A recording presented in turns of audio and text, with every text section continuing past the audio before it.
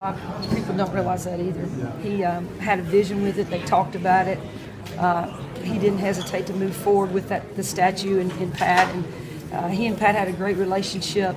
And he was extremely instrumental in putting that there and making sure it went off with no snags. You know, Holly, he talked about making the difficult decisions. He's had to take some hits. What's impressed you the most about the way he's gone about his business and done his job over the last 5 years? You know, he's just always taken the hit or the responsibility. He's not put it off on anybody else, and I think that's what leaders sometimes have to do. They make difficult decisions, and then he's got to honor them. So, you know, I think any athletic director, where you're at Tennessee or wherever you are, it's difficult. You're going to make some decisions nobody likes. You're going to make some decisions everybody likes. So, it's a matter of getting this athletic department moving forward.